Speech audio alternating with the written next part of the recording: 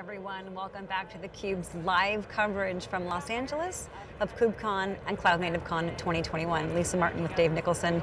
David and I are pleased to welcome our next guest remotely. Stephen Huels joins us, the Senior Director of Cloud Services at Red Hat. Stephen, welcome to the program. Thanks, Lisa. Good to be here with you and Dave. Talk to me about where you're seeing traction from an AI ML perspective. Like, where are you seeing that traction? What are you seeing in the market? It's a great starter question here, right?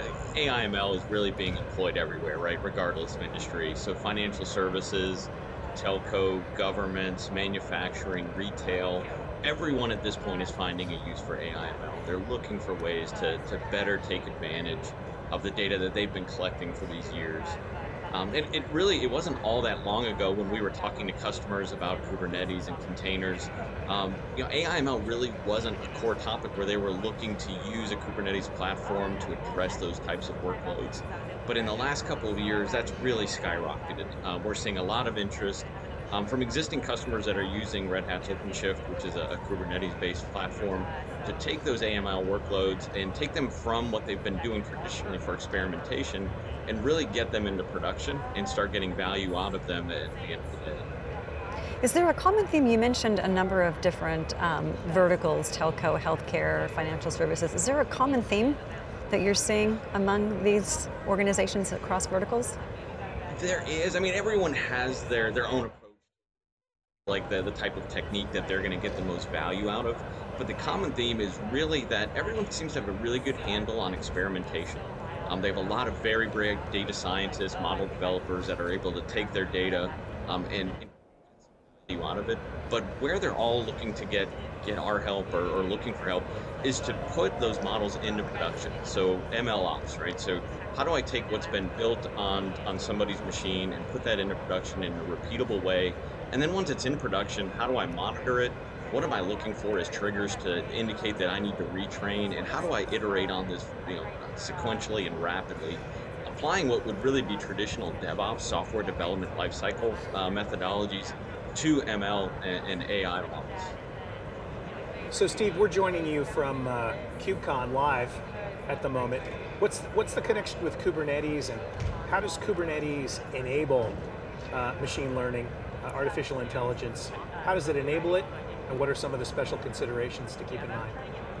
So the immediate connection for Red Hat is Red Hat's OpenShift is basically an enterprise-grade Kubernetes. And so the connection there is really how we're working with customers and how customers in general are looking to take advantage of all the benefits that you can get from a Kubernetes platform that they've been applying to their traditional software development over the years, right? The agility, the ability to scale up on demand, the ability to have shared resources, to make specialized hardware available to individual communities. And they want to start applying those foundational elements to their AI/ML practices. A lot of data science work traditionally was done with high-powered monolithic machines and systems. They weren't necessarily shared across development communities, so connecting something that was built by a data scientist to something that then a software developer was going to put in production was challenging. There wasn't a lot of repeatability in there. There wasn't a lot of scalability. There wasn't a lot of auditability. And these are all things that we know we need when we're talking about analytics and AI/ML. There's a lot of scrutiny put on the auditability of what you put into production, something that's making decisions that impact whether or not somebody gets a loan, or whether or not somebody's granted access to systems or decisions that are made. And so the connection there is really around taking advantage of what has proven itself in Kubernetes to be a very effective development model and applying that to AI/ML and getting the benefits in being able to put these things into production. So Red Hat has been involved in enterprises for a long time. Are you seeing most of this from a Kubernetes perspective being net new application environments, or are these extensions of what we would call legacy or traditional environments? They tend to be net new. I guess, it's transitioned a little bit over time. When we first started talking to customers, there was desire to try to do all of this in a single Kubernetes cluster, right? How can I take the same environment that had been doing our software development, beef it up a little bit, and have it apply to our data science environment? And over time, like Kubernetes advanced, right? So now you can actually add labels to different nodes and target workloads based on specialized machinery and hardware accelerators. And so that has shifted now toward coming up with specialized data science environments, but still connecting the clusters in that something that's being built on that data science environment is essentially being deployed then through a model pipeline into a software artifact that then makes its way into an application that goes live. And really, I think that's sensible, right? Because we're constantly seeing a lot of evolution in the types of accelerators, the types of frameworks, the types of libraries that are being made available to data scientists. And so you want the ability to extend your data science cluster to take advantage of those things and to give data scientists access to those specialized environments so they can try things out, determine if there's a better way to do what they're doing. And then when they find out there is, be able to rapidly roll that into your production environment. You mentioned the word acceleration, and that's one of the words that we talk about when we talk about 2020 and even 2021, the acceleration in digital transformation that was necessary really a year and a half ago for companies to survive and now to be able to pivot and thrive. What are you seeing in terms of customers' appetites for adopting AI and ML-based solutions? Has it accelerated as the pandemic has accelerated digital transformation? It's definitely accelerated. And I think, the pandemic probably put more of a focus for businesses on where can they start to drive more value? How can they start to do more with less? And when you look at systems that are used for customer interactions, whether they're deflecting customer cases or providing next best action type recommendations, AI/ML fits the bill there perfectly. So when they were looking to optimize, hey, where do we put our spend? What can help us accelerate and grow even in this virtual world we're living in? AI/ML really floated to the top there. That's definitely a theme that we've seen. Is there a customer example that you think that you could mention that really articulates the value of that? I think a lot of it, we published one specifically around HCA healthcare, and this had started actually before the pandemic.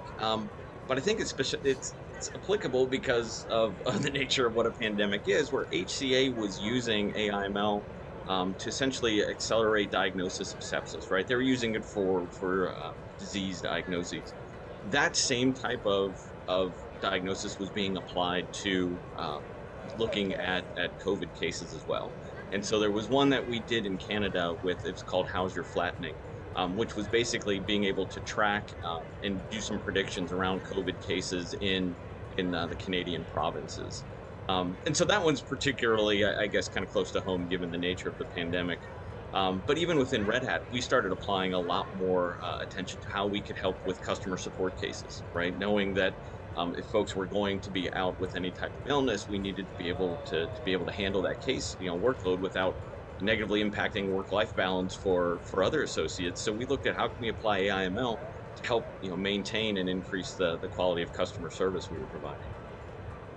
It's a great use case. And did you have a keynote or a session here at KubeCon CloudNativeCon? I did, and it really focused specifically on that whole ML ops and model ops pipeline. It was called Evolving with Kubernetes, Embracing Model Ops. It was for Kubernetes AI Day. I believe it aired on Wednesday of this week. Yesterday. Or Tuesday, maybe. It all kind of condenses in the virtual world. Doesn't it? It does. Yeah, so one of the questions that Lisa and I have for folks, where we sit here, I don't know, was it year 7 or so of the dawn of Kubernetes, if I have that right? Where do you think we are in this wave of adoption? Coming from a Red Hat perspective, you have insight into what's been going on in enterprises for the last 20 plus years. Where are we in this wave? Oh, that's a great question. Every time, it's sort of that cresting wave sort of analogy, right? That when you get to top of one wave, you notice the next wave behind it's even bigger. I think we've certainly gotten to the point where organizations have accepted that Kubernetes is applicable across all the workloads that they're looking to put in production. Now the focus has shifted on optimizing those workloads, right? So what are things that we need to run in our in-house data centers? What are things that we need or can benefit from using commodity hardware from one of the hyperscalers? How do we connect those environments and more effectively target workloads? So if I look at where things are going to the future, right now we see a lot of things being targeted based on cluster, right? We say, hey, we have a data science cluster. it has characteristics of X, Y, and Z, and we put all of our data science workloads into that cluster. In the future, I think we want to see more workload specific type of categorization of workloads so that we're able to match available hardware with workloads rather than targeting a workload at a specific cluster. So a developer or a data scientist can say, hey, my particular algorithm here needs access to GPU acceleration and the following frameworks. And then the Kubernetes scheduler is able to determine of the available environments, what's the capacity, what are the available resources, and match it up accordingly. So we get into a more dynamic environment where the developers and those that are actually building on top of these platforms actually have to know less and less about the clusters they're running on and just have to know what types of resources they need access to. So sort of democratizing that. Steve, thank you for joining Dave and me on the program today, talking about the traction that you're seeing with AI, ML, Kubernetes as an enabler. We appreciate your time. Thank you. Thanks, Steve. For Dave Nicholson, I'm Lisa Martin. You're watching theCUBE live from Los Angeles, KubeCon and CloudNativeCon 21. We'll be right back with our next guest.